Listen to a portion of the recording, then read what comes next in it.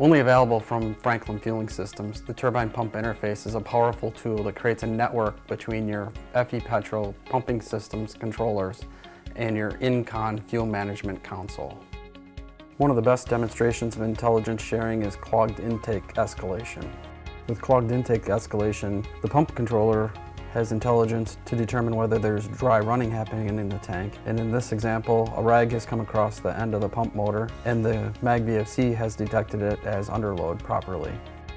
It communicates this to the TS550 EVO, which examines the probe level and realizes that it must be escalated to a clogged intake rather than dry running, resulting in the MAG VFC being reset automatically and the fueling system going directly back into operation.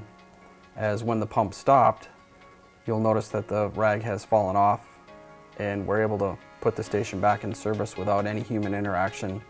But this event has been logged in the TS550 for future reference.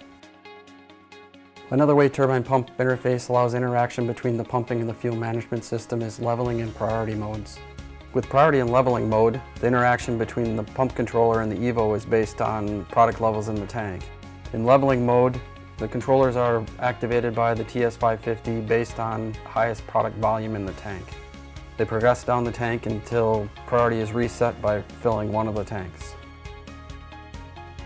In priority mode, priority is given to one tank, and that tank has priority until it reaches the lower limit. And at that time, the priority is switched over to the other tank, providing quiet time in the idle tank for in-tank diagnostics.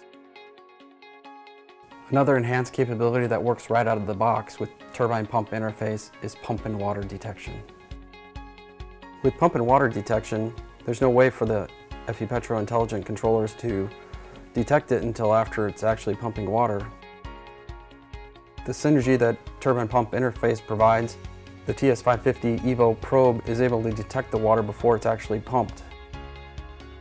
On the action of detecting pump and water, the TS550 stops the pump and issues a notification to a local technician that the water needs to be pumped out of the tank. Once the water has been removed from the tank, the TS550 will acknowledge that and automatically allow the pumping system to go back into service. Turbine Pump Interface allows you to run your station as efficiently as possible.